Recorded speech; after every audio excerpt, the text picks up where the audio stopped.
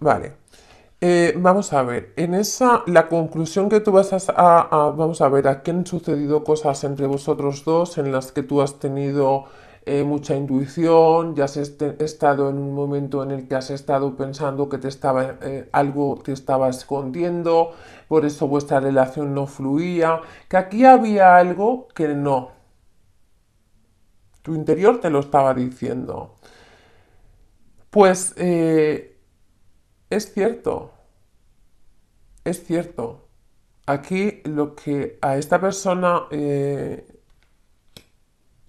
voy a decir, hay una dualidad, ¿de acuerdo? Hay una dualidad.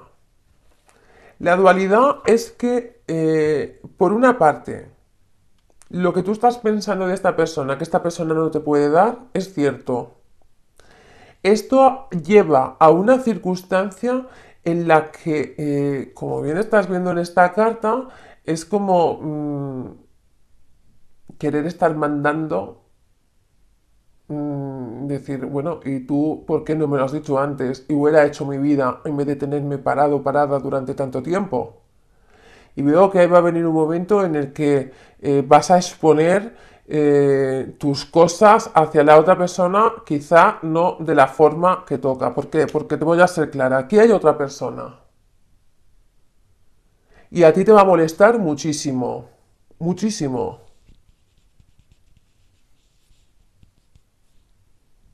Nada es casualidad. Si una persona no te coge el teléfono a la hora que toca, si una persona no te responde a los mensajes, si una persona siempre tiene excusas, si una persona siempre está trabajando, etcétera, eso no es casualidad. Que tú le llames siempre en el momento incorrecto. Que siempre que intentas hablar con esta persona nunca es el momento oportuno. No es casualidad. Por eso veo que tú vas a estar exigiéndole porque quieres retomar tu vida y hacer cambios importantes.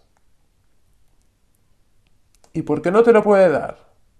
Porque existe esa situación de dualidad. Vamos a continuar.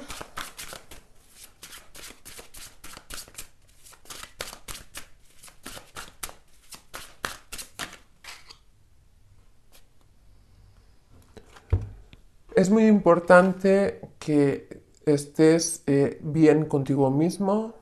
Lo que veo que vas a dejar ya, llega la conversación, llega la conclusión, es momento de armonizarse con uno mismo, llega el momento de soltar un pasado, centrarte en el aquí y el ahora, lo cual vas a estar haciendo cambios muy importantes en tu vida.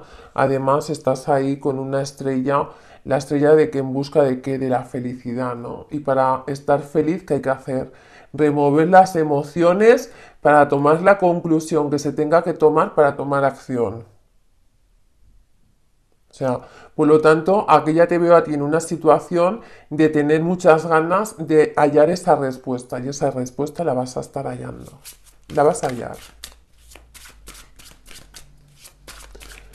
Porque vas a sacar ese fuego de tu interior y vas a estar enfrentando y dando cara a tus miedos con las consecuencias que sean, no importa. Pero lo que buscas es claridad y la vas a tener.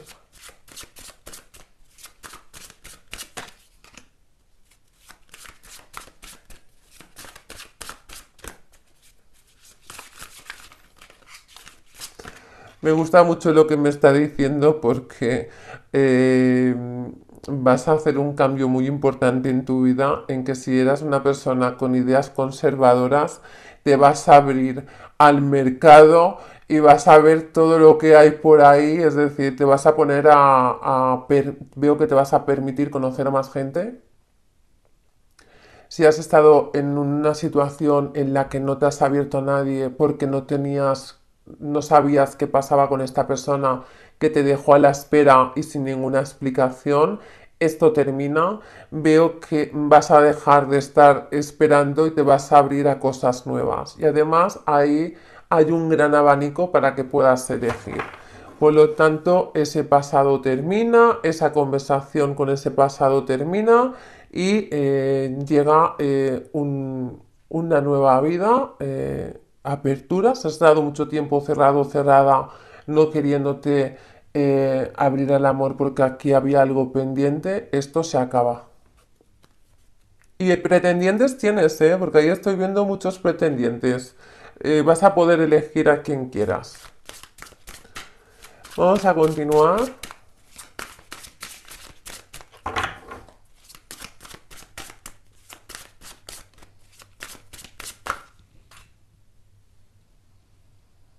Estábamos hablando todo el tiempo de la intuición. Estábamos diciendo todo el tiempo que tú ya lo sabías, pero que necesitabas que te lo dijera de cara a cara, ¿no? De frente. Ahí está tu intuición. Veo que tu intuición va a estar mucho más elevada. Esto al final, lo que tú estabas intuyendo ha sido real. Por lo tanto, veo que vas a estar, veo personas trabajando el tema de la intuición, es decir, haciéndole más caso y fijándose, mira, en las nuevas personas que llegan a tu vida, veo que vas a estar haciéndole caso esta vez a tu intuición y cuando haya algo que no va contigo directamente puerta. O sea, no te vas a permitir el lujo de tener un mínimo de duda sobre lo que tú estás intuyendo, de lo que estás viendo, ni un momento. Porque eres una persona con mucha intuición. Y después del aprendizaje que has tenido, me parece que esa intuición la vas a estar refinando mucho más. Bueno, no hay mal que por bien no venga, ¿no? Aquí se ha despertado un don.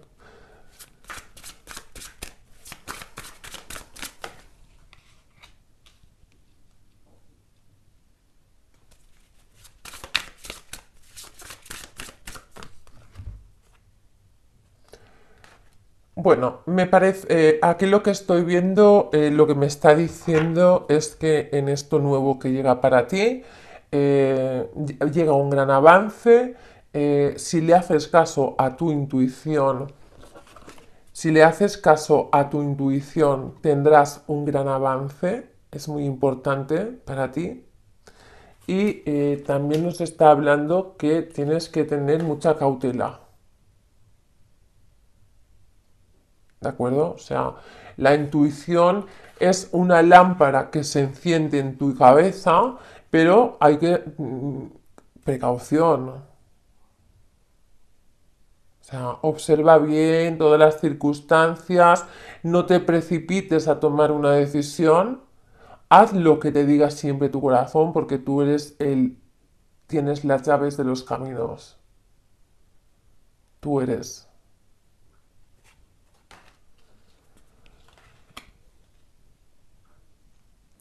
¿De acuerdo? Entonces, aquí nos llevamos una sorpresa. Ya sabíamos lo que había, te abres a una nueva vida y esta vez no te vas a dejar llevar por la ilusión, más bien te vas a dejar llevar por la intuición. Vale, pues aquí tenemos esta preguntita. Bueno, esta preguntita. Ahí tienes tu respuesta. Y voy a coger otro mazo. Vamos a pedir que nos hablen de cómo están las energías de la persona de tu interés. ¿Cómo están las energías de la persona de tu interés?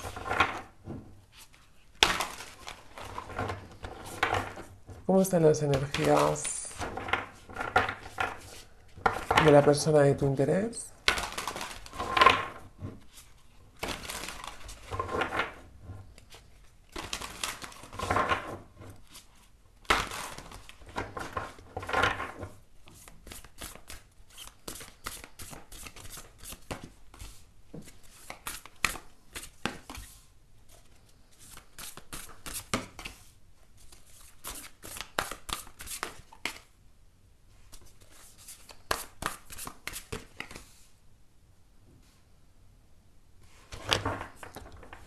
Bueno, aquí lo que estoy viendo es una conversación. Hemos hablado de que vais a tener una conversación. Ahí está esa conversación. Ese compromiso con uno mismo para hablar, para decir qué es lo que se siente. Veo que esta persona está esperando cambios, está esperando un progreso. Veo que está disgustada porque no está viendo que podáis tener una oportunidad. Sin embargo, sí que veo ahí una fuerza de voluntad para seguir hablando contigo. ¿De acuerdo? Aquí hay alguien que está en comunicación, pero ¿cómo te ve esta persona a ti? Te ve como una persona muy culta, muy objetiva y al mismo tiempo es como que te tiene mucho respeto. ¿De acuerdo? Entonces, ¿quién lleva los tiempos en esta relación? A mí me está hablando que los tiempos los llevas tú. ¿Sí? Porque por lo que estoy viendo es que esta persona tiene mucha prisa en que todo funcione rápido. Pero sin embargo es como que tú llevas el control de esto. ¿Cómo son las energías de la persona de tu interés? ¿Cómo son las energías de la persona de tu interés?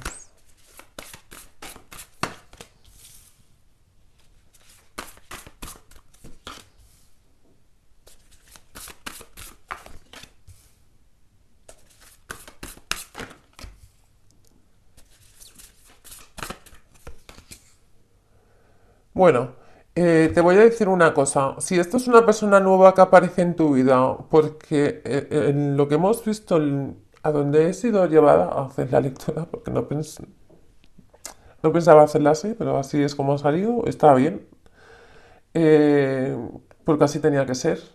Y mediante lo que hemos visto en la primera lectura, a mí me está resonando que esto es una persona que tú vas a conocer. Y después de lo que ha ocurrido con tu relación anterior, veo que vas a ser tú quien lleve las riendas de tu vida, siendo mucho más analítico o analítica en esta situación, ¿no? Por eso nos habla la intuición, nos habla el avance, ya no te dejas ese enamoramiento ya no existe en ti, más bien pones los pies en el suelo, siendo objetivo y mirando quién aparece, ¿no?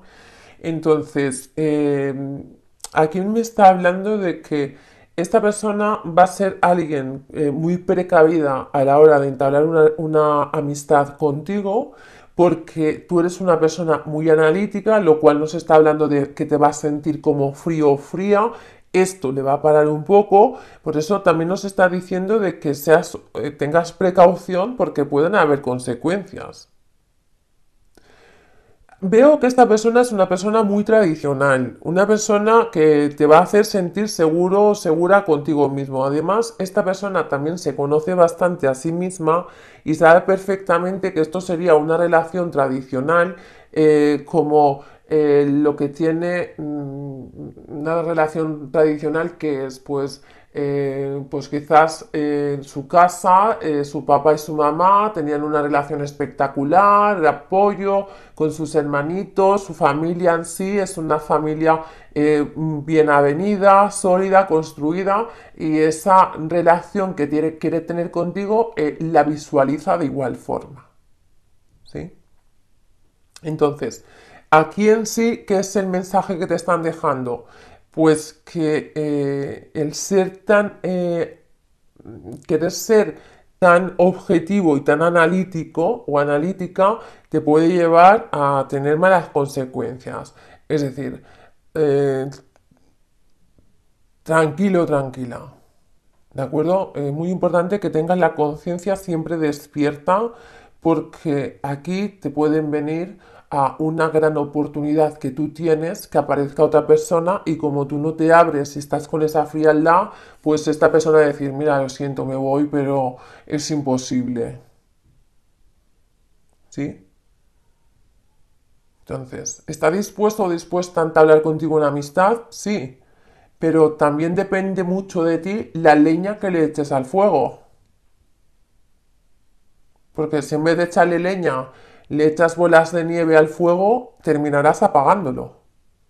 Es lo que quiero decir. ¿De acuerdo? Es lo que nos está intentando decir el tarot.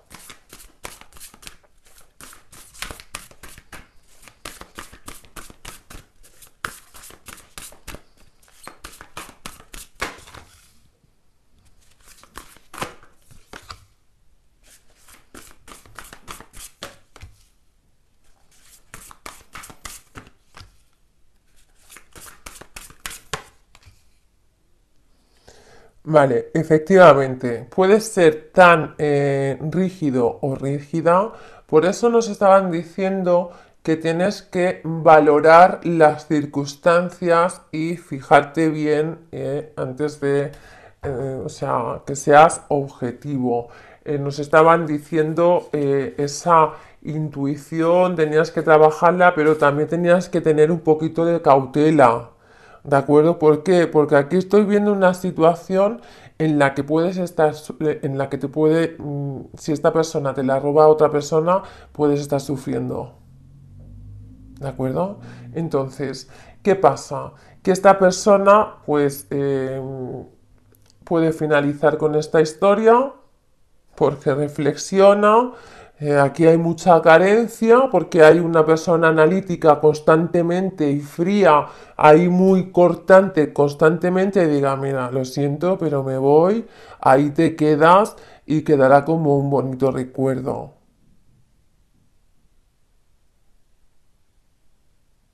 ¿Sí? Entonces, ojo con esto porque eh, esa actitud que se toma hacia el abrirse a nuevas relaciones eh, te pueda estar marcando algo muy importante, que ese corazón está frío y hay que darle un poquito más de calor y que a veces que todo el mundo no es, todo el monte no es orégano y no hay que tratar a todo el mundo por igual, simplemente dejar llevar, de hacerle caso a la intuición y actuar concorde a ella. Pero si te gusta estar, puedes estar, pero si no te gusta, no estés ahí esperando a ver si llega el momento en que se llena y se calienta tu corazón. O es o no es. Pero no puedes estar, hacer unas brasas desde un frío. Porque tú cuando conoces a una persona, wow, te cala dentro de, de dentro de ti y es una persona que te motiva. ¿Sí? Que te da ilusión, que te mueve por dentro. Pero si